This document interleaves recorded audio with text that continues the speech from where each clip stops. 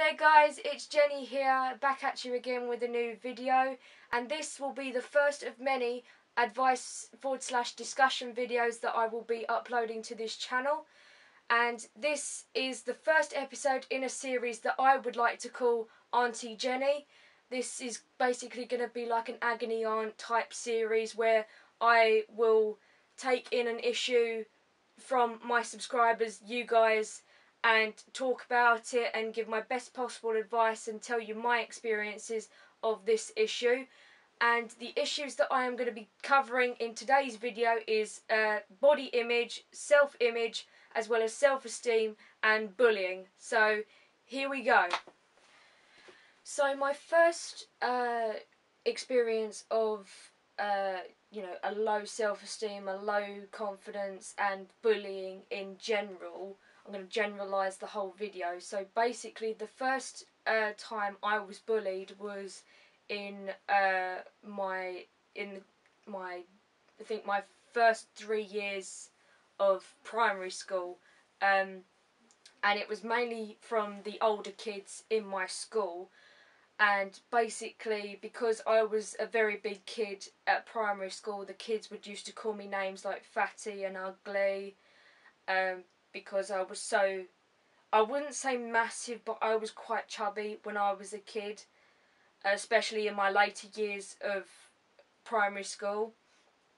But then when I went into secondary school, I was bullied a lot less about my weight. No one would even comment on the way I looked. But primary school in general, just, I got very self-conscious after primary school, after I left. So much so I would hate looking at myself in the mirror sometimes. And also I used to have this problem with my bladder, and I won't go into my complete medical history, but about 5 years ago in March 2011, I was discharged officially from hospital. Reason being is that I suffered from a bladder capacity problem. To cut a long story short, my bladder wasn't developing at the rate it should have been developing. So since birth, my bladder has been developing at a very slow rate. And at the moment, my bladder is of the capacity that it should be now. But back in primary school and early secondary school, before I was discharged from hospital when I was in year 9, I had to wear sanitary towels to school. But sanitary towels are mainly used by women who are on their period. And that used to embarrass me, and I used to have a card that stated that I needed to go to the toilet ASAP, otherwise I would be prone to wetting myself a lot. And because of that problem, the kids at primary school would also used to call me smelly, and that used to make me very, very self-conscious about my problem. But in the end of the day, I had a problem with my body that I could not help. I mean, how would someone, to those who bullied me, how would you like it if I commented about something about your body that you could not control? You would be pretty hurt, wouldn't you? So my advice would be just to think before you speak. People just don't think before they put something out there on YouTube, put a comment out there, comment on a photo of you on, I don't know, Instagram or something. And it just hurts me that knowing that, kids are going through quite crappy and shitty experiences, to be honest.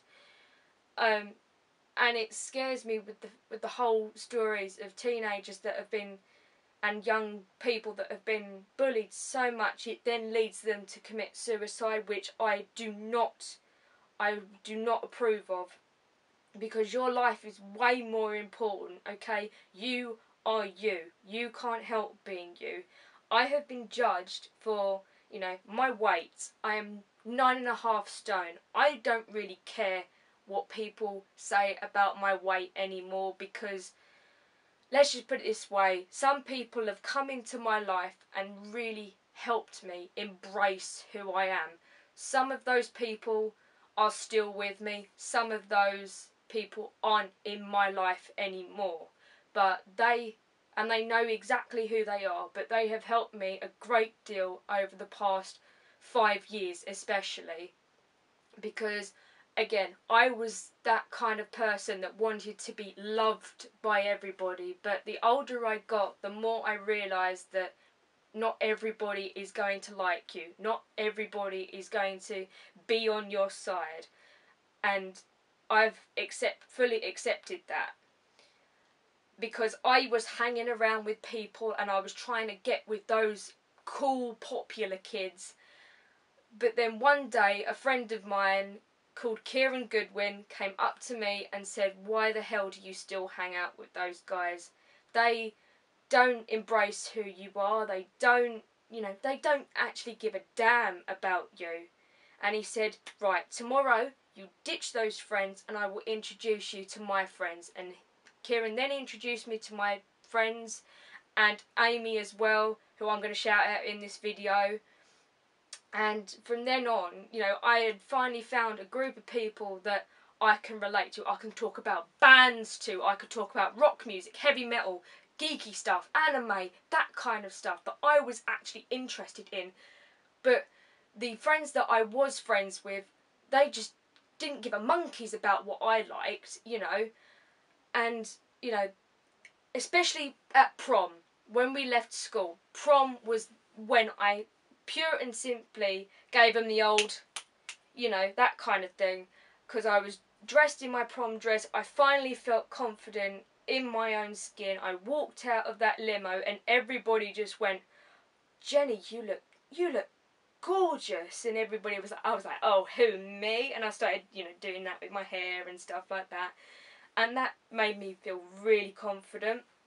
And then I went to college and, I was doing a media course and I was actually interested in, and I met so many like-minded individuals.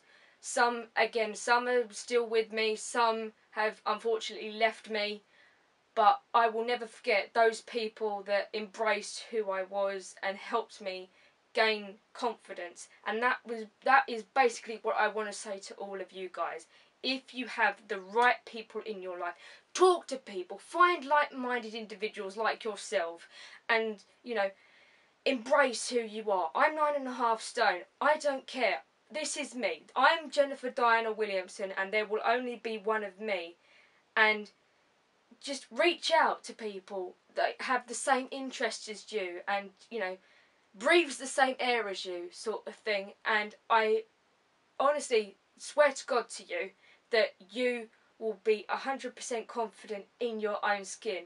At the moment, I am still trying to get confident in my own skin, but I will get there one day when I meet the right people, and I do have the right people in my life, but sort of meeting that guy that will love me for who I am and accept me emotionally, mentally and physically, I will be 100% happy. So yes, just surround yourself with good people, good vibes, that kind of stuff. That would be my honest advice to you guys.